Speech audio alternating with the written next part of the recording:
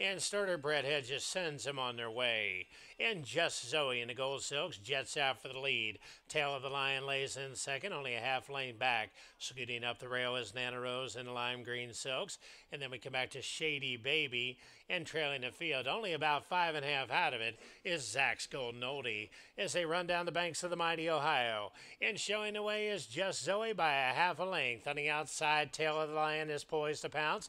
Down against the rail is Nana Rose in the third spot. Nana Rose is going to need a way through. Also making a move is Shady Baby in the Skeen Silks. And trailing the field is Zach's Golden Oldie. Opening quarter of 23 as they make their way towards the quarter pole. On the inside, Just Zoe. Outside, Tail of the Lion. And Tail of the Lion is a half length to the good. But Just Zoe fights back gamely. Working out for clear sailing is Shady Baby as they set down for the stretch drive. And grab and lead as Tail of the Lion. Chelsea Kaiser goes right to the front. Has yet to move a muscle. And Tail of the Lion is 3 to the good and says, catch me if you can.